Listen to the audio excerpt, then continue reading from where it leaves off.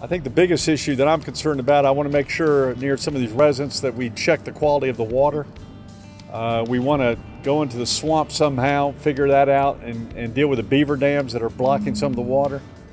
I'm concerned for them, and we're going to do everything we can. So we're checking at all the options. You know, you can see it, but you got to actually experience it. Pictures don't do it credit. I mean, you see this trash and the odor, the chemicals, the filth that's probably come down this street. You probably had a lot of sewage come down this street and other chemicals. And the mayor's got a heck of a job to do. That's why he's called the mayor, and he's going to do a good job. And I'll tell you what most impresses me about this area is that they're all helping each other. This is the best of North Carolina, the best of America. They're all helping each other, regardless of where they are in the state of life.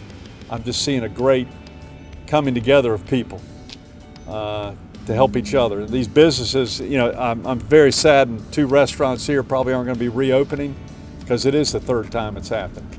And that's a big blow to this city. But the city will be resilient and they'll come back. These buildings have been here a long time.